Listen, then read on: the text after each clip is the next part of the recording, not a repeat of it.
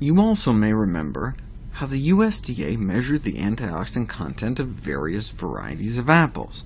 Red Delicious shot to #1, with Granny Smith in a surprise upset taking the #2 slot.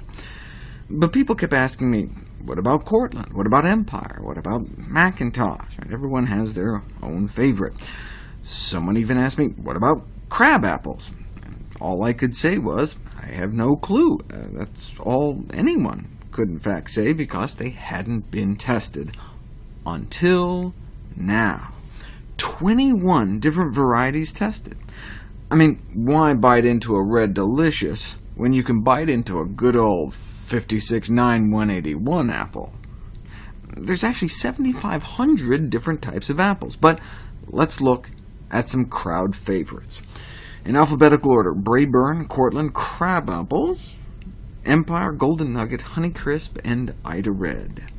Here's the graph, and we have a new winner. In fact, 2 new winners, putting Red Delicious in its place. We have a new loser, too, less nutritious than even a Fuji. Let's start there. Which one's the least nutritious apple? And the bad apple is Golden Nugget. What about #1? Mirror, mirror on the wall, which is the healthiest of them all? Let's take a bite out of the tree of knowledge. Crab apples. Crab apples? Gross.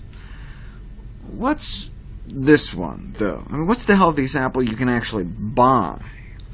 5 options left to choose from: Braeburn, Cortland, Empire, Honeycrisp, or Ida Red.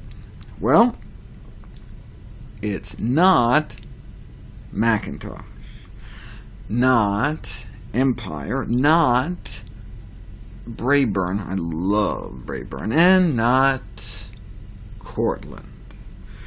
The healthiest apple beating out Red Delicious is Ida Red.